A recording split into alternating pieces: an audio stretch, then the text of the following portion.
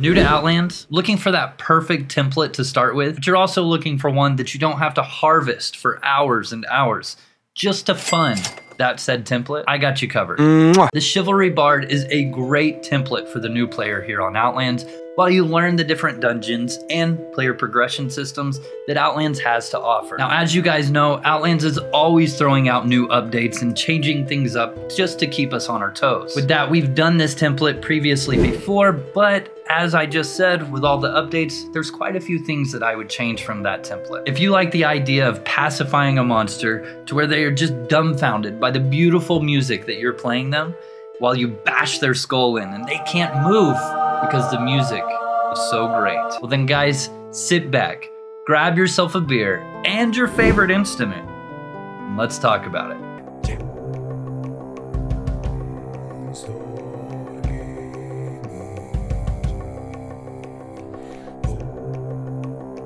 All right, my friends, let's start off with the template. Chivalry at 120. Now, it wouldn't be a Chivalry Bard without Chivalry. Chivalry is amazing for a new player. I just said Chivalry a lot. Some of the key perks are as follows. Consecrate Weapon. Now, this will increase the damage of your weapon specials. Enemy of 1 will increase the melee damage. Divine Fury will increase your swing speed. I'd suggest keeping this one on autocast. You can do that by clicking this gray box next to the spell on your Chivalry hotbar. Next up, Sacred Journey. This essentially gives us a free rune book with all towns, all dungeons, and all shrines. If we use this ability, we gain a small damage bonus as well. Chivalry also gives us 2 instant heals. Holy Light, which not only heals ourselves and those around us, but it also does damage to enemies around us. Noble Sacrifice, which heals a single target, but bear in mind that you won't be able to be healed for 5 seconds after casting this. So feel free to keep this at 100 until you can afford the skill scrolls, which currently go for about 12 to 18,000 gold per. Moving on to Peacemaking at 100. Peacemaking will put the creature in a peaceful state, unable to move or attack. It just sits there. Keep in mind, Peacemaking is able to be used on creatures out of their aggro range, meaning if you're patient and careful, you can kill most monsters without them ever aggroing on you. Be sure and use this on the ground next to you so that you gain a very nice accuracy buff. Disordnance at 100. This is arguably the most powerful skill in the game.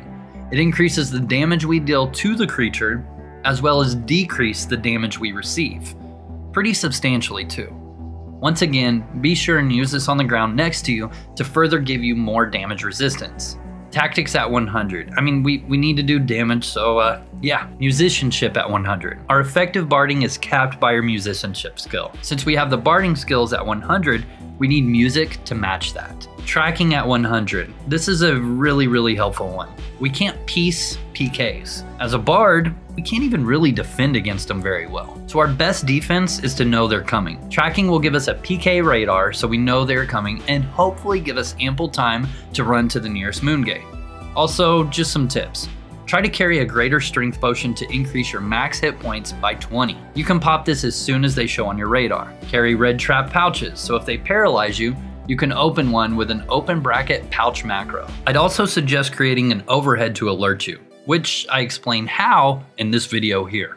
Tracking is also very helpful in the sense that it will increase our damage output as well as give us a better chance to succeed in our barding attempts. Macing at 100. Now, we chose macing as the crushing blows really deal out some good damage, and overall for most monsters, macing will come out on top for damage output. Archery might be a good choice too, as it gives you a buffer being out of harm's way if the monster does a barding break, canceling out your peacemaking, which is never fun. Archery will also keep you out of harm's way for AoEs. Arrow upkeep though can definitely be a pain early on. Alright, as far as the codex go, let's talk about the Bard Codex first, as it's the most definitely the first big purchase that you should make in terms of player power progression. Perfect pitch at 6 points. This should be the first thing you focus on. This will increase our barding success chance by 24%, which obviously is huge. Sing your own praises for 6 points. This will increase the effect of our songs by 45%, meaning more accuracy bonus from Peacemaking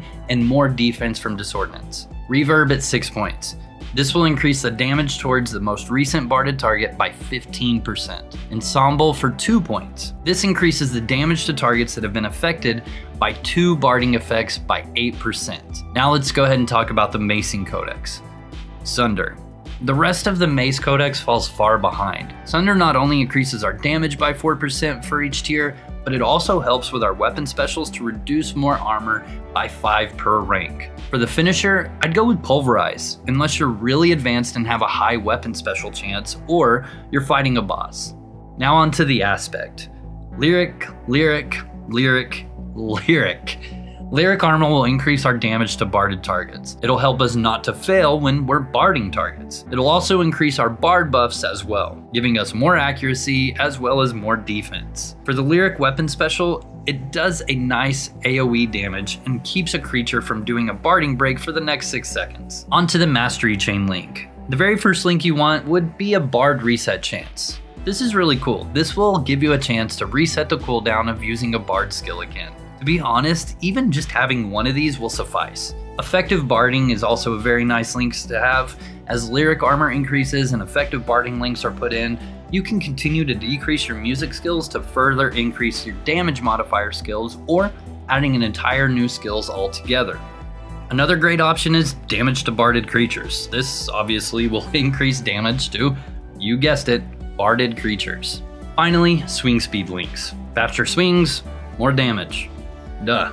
And there you have it, folks, the new 2023 Chivalry Bard. Like I said, this is a great template for new players out there, and honestly, it will carry you all the way to endgame, and I know many in-game Chivalry Bards. Other than that, guys, thank you so much for watching. Shout out to the Patreons, the channel members, and you for liking this video, as it not only helps me, but it also helps with Outlands discoverability. Make sure and come by the live streams most evenings at 8:30 p.m. Eastern right here on YouTube. Also, do me a favor, guys, and comment below some different templates that you'd like to see me cover, or just whatever content you'd like to see me cover, as I really like to do videos that are inspired by you guys. Thanks once again, and I'll see you next time. Pwn Star Gaming out.